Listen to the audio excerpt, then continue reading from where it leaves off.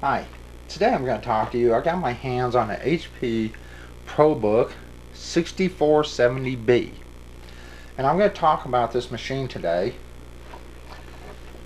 Now, this originally came with Windows 7. This does have one 4GB stick of RAM in it, and it is upgradable to Windows 10. I probably will upgrade the RAM to full capacity, replace the hard drive, and reinstall the operating system, and probably donate this like I've done numerous ones before. But I want to talk to you about something. If you want to put an operating system on this machine, you will have to have a USB, a flash drive. Getting this machine to boot from the DVD-ROM that is in this machine is next to impossible. And I mean next to impossible. The easiest way to get an operating system on this machine is through flash drive. I had Windows XP on this little drive. I'm not sure if it's still on here, but it doesn't matter. I'm going to walk you through the steps anyway. And the reason I'm going to put XP on here, one, I don't like Windows 10. Microsoft has hit my laptop numerous times, crashed Windows 7 that I have numerous times. In fact, I got a notice the other day, and I'm just sick of messing with Microsoft. I do not want to upgrade to Windows 10. I will not upgrade to Windows 10. Every time they upgrade my machines, it crashes my machines. So I'm not going to do it. Instead of upgrading, or so-called upgrading, to Microsoft Windows 10, I will upgrade to Windows XP, and I will put Linux Mint next to XP as a dual boot system. I will not try to reinstall Windows 7. There's a reason. One, Microsoft has already stopped supporting certain things in 7. Next month on the 14th, completely. So if you have to get Windows 7 reinstalled, you can forget it. So we're going to talk about this machine, how to boot this machine up. First, make sure your flash drive's installed. Second, turn your machine on and hit the ESC key. Tap it.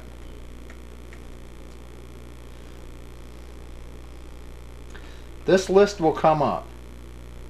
Now what you want is F9. And right there. As you can see, this does have a DVD-ROM. Let's see if I can get it to open for you. Little bitty button on this thing. I don't know if you can see that or not. I hope you can. Right there. It's not showing up in BIOS. Now, even if I went into settings and turned off safe, secure, whatever it is, it will not load that DVD-ROM for a boot option. I understand you can go through all kinds of command prompt stuff or whatever and this and that to try to get it to boot, but your average user is not going to be able to do all that. So, if you have to install Windows on one of these, this is a HP Probook 6470B, install it from a flash drive. Now, what I'm going to do is I'm going to back this up, and we're going to go into BIOS real quick, which would be F10. Now, once you're in BIOS, if you can't get it to boot,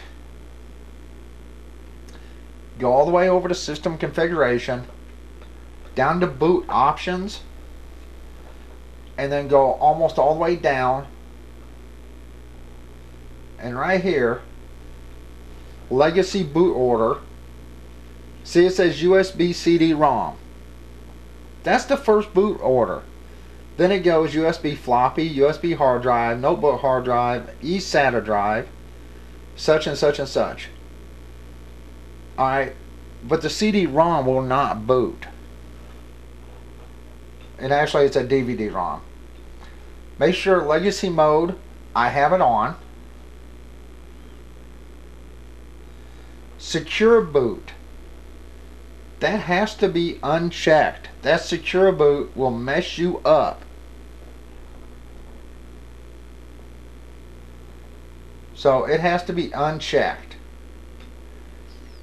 And if you have to screw around with the BIOS to get that to uncheck, then do it.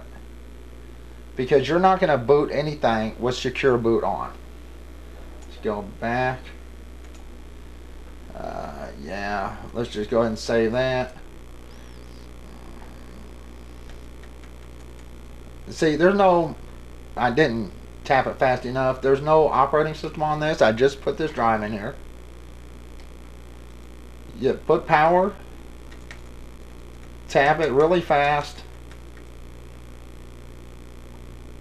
and then your list is going to come up.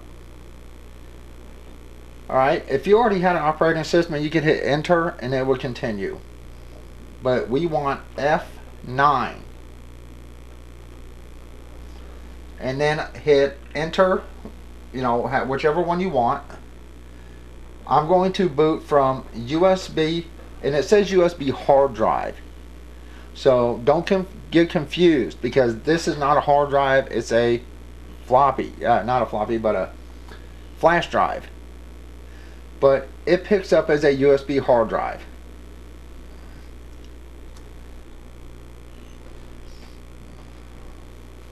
And like I said, I will probably fix this up, max out the RAM, and put Linux on it. I will, of course, put Linux on it after this loads and installs. And that way, somebody could use it to go online with, because Windows XP is not going to work. But since Windows 7 is completely going to be stop supported at all, now I'm going to delete the partition. I'm going to, and then create, and then enter, and I'm going to go ahead and fast format. But since Windows 7 is going to be completely worthless by January 14th, was when Microsoft said they're going to stop supporting it. If you have some Windows programs or games that you really want to play and stick with, install XP and do the best you can, because if you have to install Windows 7 again, you could be in a world of hurt, especially if they don't update it. And if you can't get your service packs, your net framework, your DirectX updated, then you can be in a serious world of hurt.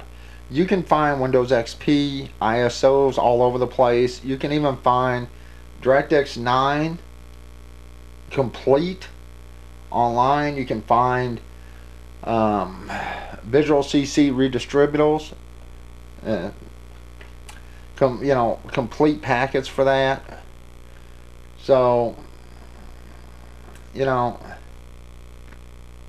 it's a fast little computer. It has a Core i3, so it's a decent little laptop, but it's such a pain to work on. And once again, I will have to install the device drivers. And the thing about that HP Probook 6470B is you can go to HP and they still have device drivers for this laptop going clear back to Windows XP. They have Windows XP, Windows 7, I believe Vista. I'm not sure about 8 or 8.1. But yes, you can install Windows 10 on this if you absolutely have to. So, but unfortunately, it's a little more difficult on this one, changing the hard drive out, than it is on like the Dell Latitude E6500s. You do have to pull the bottom off, which is not that hard to do. You pull off the battery. There's two slides above the battery. You hold them and you pull the battery off, and you hold those two slides in place, and you slide the bottom forward, and then you can take it off. There's also 3 screws on the inside holding on the hard drive, and you have to pull it backwards and then lift up on it. And then there's like 4 screws holding the hard drive and the little tray caddy. So it's a whole lot different than the Dell Latitude, where all you had to have is 4 screws on the bottom and you pull the whole thing out. So anyway, I wanted to show you how to enter the boot menu on this in BIOS. Remember, if you get one of these machines, as soon as you turn it on, hit your ESC key, tap it, just tap, tap, tap, tap. That'll bring up a list. F9 is your boot order. So if you have a USB flash drive, you want that to be first if you're installing an operating system. Now, you saw it in the BIOS. It showed CD-ROM, but this is actually a DVD-ROM. But it will not install an operating system from the CD or DVD-ROM. I tried numerous times. I even tried an external. It will not work with an external DVD-ROM or CD-ROM. So about the only way you're going to get a operating system on this machine is off of a flash drive.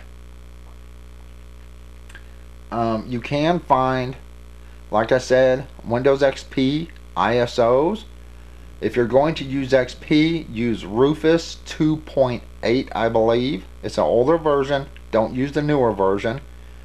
If you're going to try to install Windows 7, which this machine will take, use the newest version of Rufus.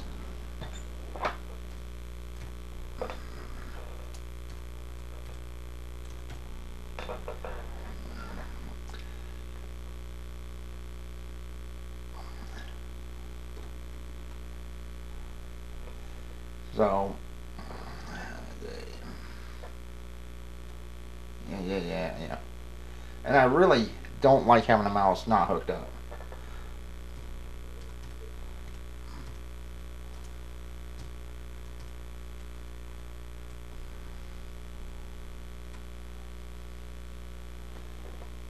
You know, I'm going to overwrite this anyway, so it doesn't matter what I put on this. I'm going to actually slade this entire drive. I just threw it in here. It was blank,